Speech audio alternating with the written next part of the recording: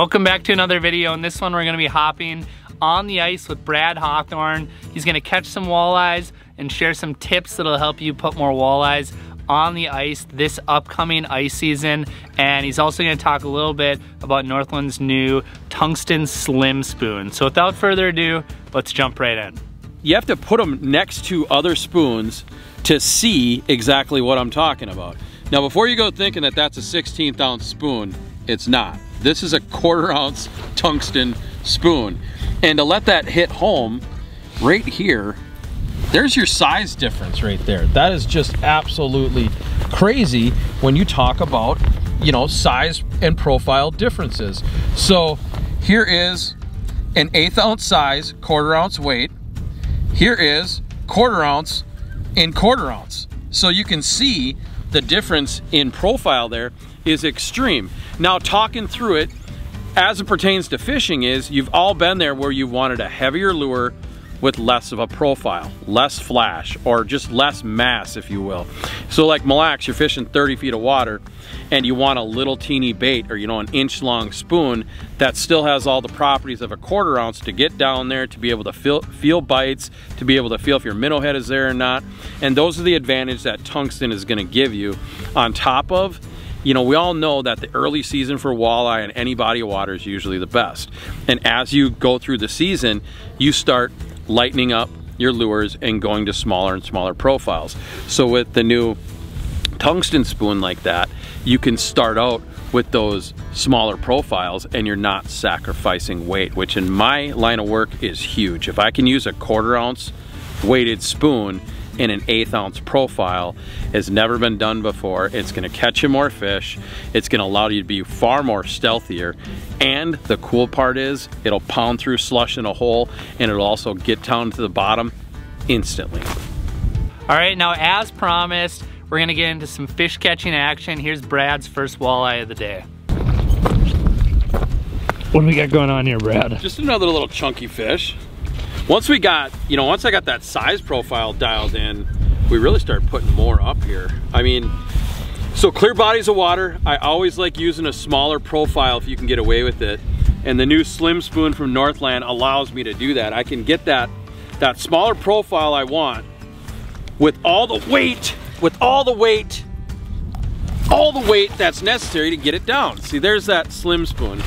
And I'm not gonna spend too much time on it. It's a little cold, so we can get that out of there. But right there, that slim profile design slides right through the hole real nice. You can see I have the nice natural colors there, which these guys love. And all it does is simply allow that bait to get down there just like a panfish jig. It gets down there really quick. If you think of it just like the buckshots, okay, the buckshot's a really loud spoon, fish is really, really heavy. The Slim Spoon fishes just like the buckshot without the rattles. So if you're looking for that size profile without the rattles, the Slim Spoon is the one that's gonna do it for you. From Lake of the Woods, Mille Lacs, anywhere you go with walleyes, they're gonna eat the Tungsten Slim Spoon.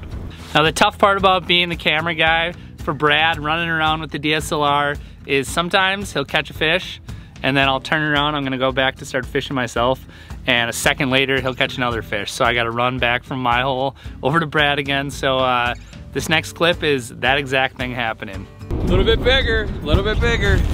I should have just stayed over here, Brad. You should have. That was back to back. No sooner that I get it down, it just thumped it. So the difference between like buckshot and the Slim Spoon is sometimes I don't want rattles. I know we beat up rattles a lot because they work, but other times, yep, that is a nice one. Come here. Sometimes rattles actually spook the fish away. Not all the time, but when I'm looking on clear bodies of water, I don't want that really loud bait sometimes. Sometimes I want that smaller profile, really good hooks, and a little bit of flash to sink the deal on these walleyes. A lot of times you'll be jigging a rattle bait and you'll activate those rattles and you see the fish spook away, and that's what's been happening today a little bit. So the key has been no rattles, a little bit of flash, and sharp hooks. And that's what has been doing the deal today. So that's why you have the addition to tungsten to everything else you have in your box is because sometimes you just need to be a little bit more stealthy to catch these walleyes. All right, now that we got a few fish catches under our belt in this video here, Brad is gonna get into some hardcore information. He's gonna talk a little bit about how you can locate walleyes throughout the ice season, specifically on Mille Lacs Lake, and the types of things that he's looking for and thinking about. So on Mille Lacs, as far as fish moving goes, a lot of times early, everything bases around fall feeding bag and spring spawn. So what you'll see is full circle. When you hear a lot of the guides talk about the bite came full circle or things of that nature, and what that means is in the spring, a lot of the fish are shallow because they came in to spawn. In the fall, a lot of the fish are shallow because they came in to eat. Now, that's about half the truth. A lot of the walleyes on Mille Lacs and other clear bodies of water come in the fall because the tullibees came in to spawn and those game fish are right behind them. So what we do is, typically early ice, you're on that first break on Mille Lacs because that's where the tullibees got done spawning, and that's where the walleyes are. They're right there eating up the little ones right behind them, and they're just putting on the feed bag, and that's why early ice bite is so hot. And then as the season progresses, those tullibees slip back out to the basin and then come all the way back in.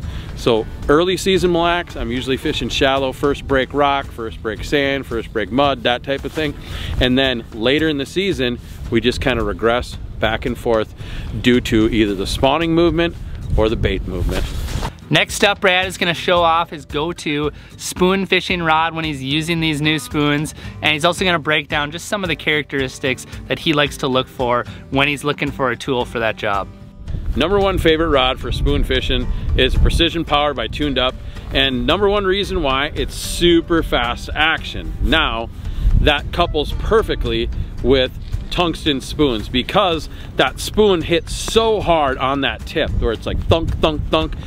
You could even use a cheap rod and have really, really good, sensitivity because that spoon, believe it or not, this is a 3/8 ounce spoon. That's about the size of an 1/8 ounce spoon. So that kind of gives you your metric point on how big a spoon can be versus the rod. But when you're fishing spoons, always fast action rods. A lot of customers show up every year and they have wimpy, like moderate action rods. You don't want that for spoon fishing. You want as fast or extra fast as possible in your ice rods. So if you're looking for a dynamite combo, it's gonna be the Slim Spoon by Northland and the Precision Powered by Tuned Up is a match made in heaven for all your jig and walleye needs.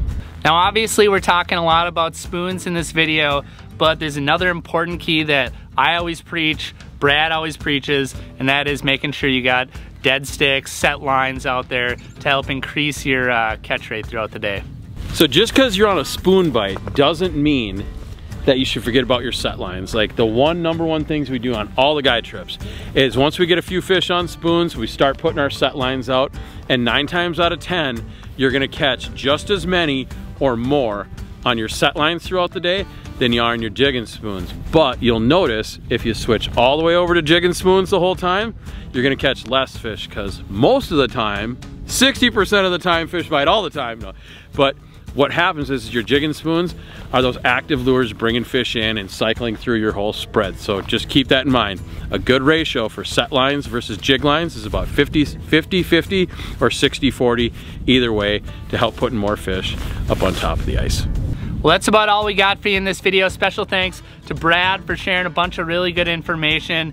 And if you enjoyed this video and you learned something, make sure to hit that little red subscribe button down below, because we have a lot more awesome content coming in the future.